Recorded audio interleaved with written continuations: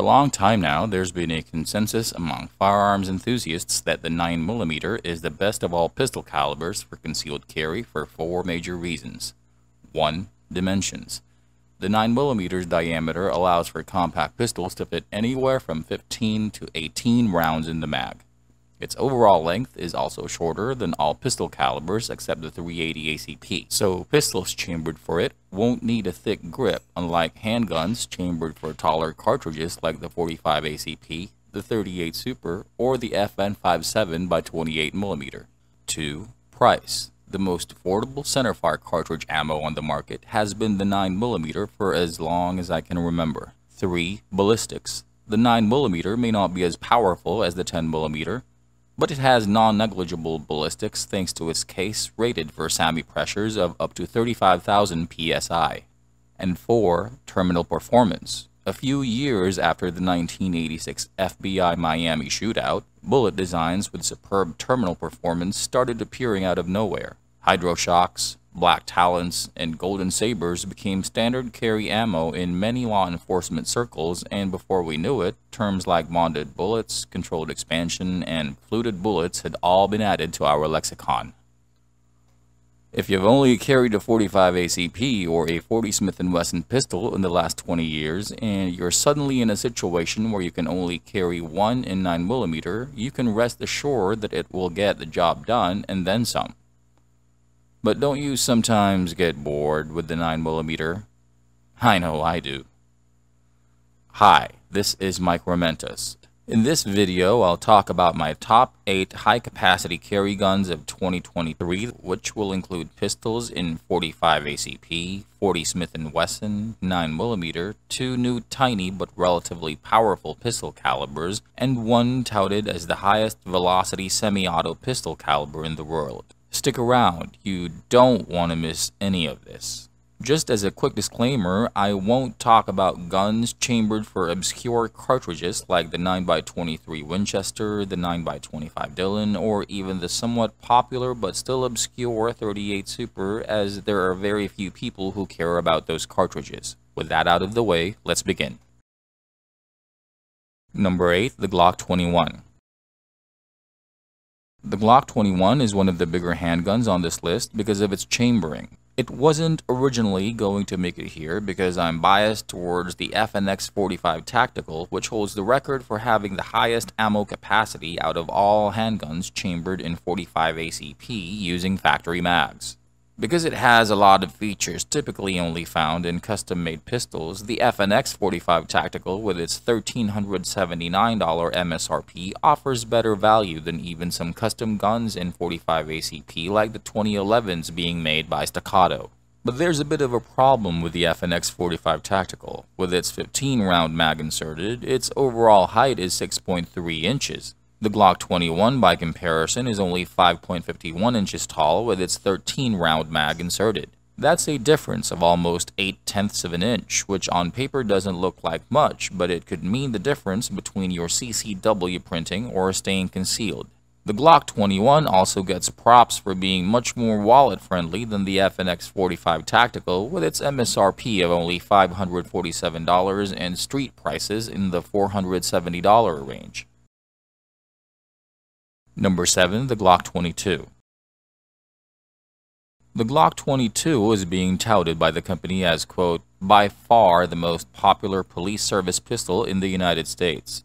If you've heard of the story of the .40 Smith & Wesson and how this cartridge is closely tied to the 9mm, the 10mm, and the Feds, you'd understand why Gaston markets the Glock 22 toward law enforcement. The .40 Smith & Wesson, in my opinion, isn't exactly impractical, but it's an odd duck, the neglected middle child of the pistol calibers bunch. It's a compromise between the .45 ACP and the 9mm, which means it has a rather tiny niche to fill. Compared to the Glock 21, the Glock 22 has an ammo capacity of 15 rounds and its height is only 5.47 inches with the mag inserted, 0.04 of an inch shorter than the Glock 21. It may not be significantly easier to conceal than the Glock 21, but the 2 additional rounds in the mag make it a somewhat better proposition. It's also slightly more affordable, with an MSRP of only $499 and street prices within the $400 range. If you don't like pistols chambered in 9mm for some reason, and you think the 45 ACP has too much recoil, the Glock 22 may be a great option. Number 6. The Taurus G3X. Taurus has been stepping up their game since a few years ago after paying millions of dollars to settle a class action lawsuit filed against them in 2016. I briefly touched on it in one of my recent videos. If you'd like to check it out, I'll leave the link in the description. The G3X is Taurus's answer to the Glock 45, which I'll talk more about later. The G3X is a hybrid polymer frame pistol chambered in 9mm and is what you get when you combine the compact frame of the Taurus G3, which allows for a magazine capacity of 15 rounds, and the subcompact slide and 3.2-inch barrel of the Taurus G3C, which makes the gun easier to carry concealed. With its 15-round mag inserted, the G3X's overall height measures only 5.2 inches, making it just a hair's breadth taller than other more expensive brand name handguns on this list. But as with all Taurus firearms, the best thing about the G3X is its price. Taurus pistols under the G3 line have earned a reputation as some of the company's most reliable polymer-framed budget pistols yet. With an MSRP of $342.98 and street prices within the $240 range, you get literally more bang for your hard-earned buck with the Taurus G3X. Number 5. The Rock Island Armory MAPP 22TCM9R. Rock Island Armory is a sub-brand of a firearms and ammo manufacturer in the Philippines, Armscor. Armscor is widely known in the United States for its affordable ammo and budget 1911s. While Rock Island Armory 1911s are nowhere near as polished as Kimber 1911s, they're also nowhere near as expensive and still highly reliable for their low price. The company's MAPP pistols aren't any different than their 1911s, besides the fact that they're based on another widely copied all-steel hammer-fired platform, the CZ75. The particular MAPP subcompact on this list has an MSRP of $430 and is chambered in 22TCM9R, a proprietary cartridge by Armscor based on the 22TCM or Tuason Craig Micro Magnum, also another proprietary cartridge by Armscor. The 22TCM is essentially a weaker cut-down 223 Remington designed for 1911 style pistols. It is basically superior to the 5.7 by 28mm despite having a shorter overall length. Out of a 5-inch 1911 style pistol barrel, a 40-grain 22TCM bullet can achieve a velocity of around 2100 feet per second, which equates to 392 foot-pounds of force at the muzzle. To make the 22TCM fit inside standard 9mm magazines like those of Glock, Armscor cut it down further, made the bullet a tad bit lighter, and gave it the designation 9R. The 22TCM9R uses a 39-grain bullet, which out of the MAPP's 3.66-inch barrel can reach a velocity of 1800 feet per second and a muzzle energy of 280 foot-pounds of force. The MAPP's height of only 5.31 inches can fit 16 22TCM9R rounds, making it a much better CCW platform than anything chambered in 5.7 by 28mm as far as price and performance. Number 4. The Springfield Hellcat. When SIG released their P365 subcompact in 9mm some 4 years ago, there was nothing like it. It had a really thin frame and grip with a short 3.1-inch barrel, an overall height of only 4.3 inches, and a 10-round capacity. The company made aftermarket 12-round extended mags available, and shortly after, 15-round aftermarket mags were also made available. The SIG P365 is a great CCW as it is much easier to conceal and holds more rounds in the mag than its direct competitor of the time, the Glock 43. With an MSRP of $600 and street prices in the $500 range, the P365 isn't terribly priced, but with its 15-round mag inserted, it has an overall height of 5.5 inches, which these days is kind of meh. Not too long ago after the SIG P365 was released, a number of companies started to offer pistols similar to it. In 2019, Springfield introduced their Hellcat, which had a 3-inch barrel and an overall height of only 4 inches with its 11-round mag inserted. Springfield offered 13-round aftermarket mags and later 15-round aftermarket mags as well. The Springfield Hellcat instantly dethroned all competition when it came out and to date has the highest mag capacity out of all subcompact pistols relative to its height. With a 15-round mag inserted, it has an overall height of only 4.75 inches, 3/4 of an inch shorter than the SIG P365. The Hellcat isn't without its downsides, though. Some owners complain that the Hellcat's trigger blade safety sometimes binds, which doesn't seem to be a major concern for the majority, but it's priced about the same as the SIG P365. In my opinion, it should be around $100 cheaper. If you can find it for $500 or less, you should go for it. Number 3. The Glock 45. You didn't really think I was going to stop with the Glock 22, did you? When the company announced the Glock 45 in 2019, it was a breath of fresh air to some people. To others, it was a solution to a non-existent problem. I talked about the Taurus G3X earlier, a pistol that combines the shorter slide and barrel of the smaller Taurus G3C with the frame of the larger G3. The Glock 45 is the same, concept-wise, but it predates the Taurus G3X by more than a year, and you know what they say about imitation being the sincerest form of flattery. If the concept isn't worth imitating, then Taurus never would have made the G3X. So why is the Glock 45 the third pistol on this list?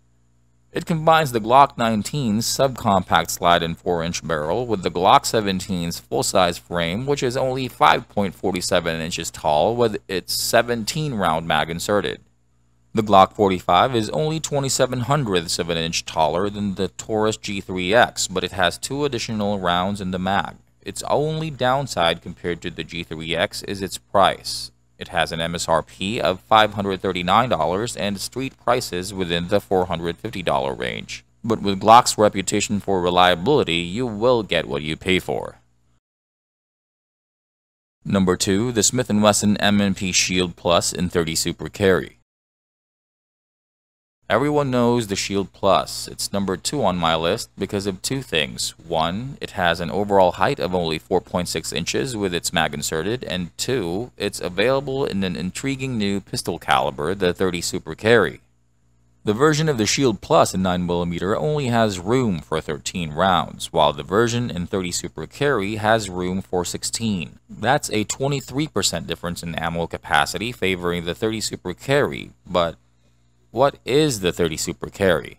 In a nutshell, it's a 100-grain 31 caliber bullet that is thinner than the 9mm but is also loaded to much higher pressures. It won't make as big of a hole as the 9mm, but it's only roughly 42 thousandths of an inch smaller in diameter while having practically the same ballistics as standard pressure 115-grain 9mm out of the Smith & Wesson M&P Shield Plus's 3.1-inch barrel. Crunching the numbers, a 30 Super Carry bullet's diameter is 313 thousandths of an inch, only 11.8% smaller than a 9mm bullet diameter, which measures 355 thousandths of an inch. But the 30 Super Carry has a pressure rating of 52,000 psi, which is 48.57% higher than the 9mm. Add the 23% ammo capacity advantage, and the 30 Super Carry can be quite appealing.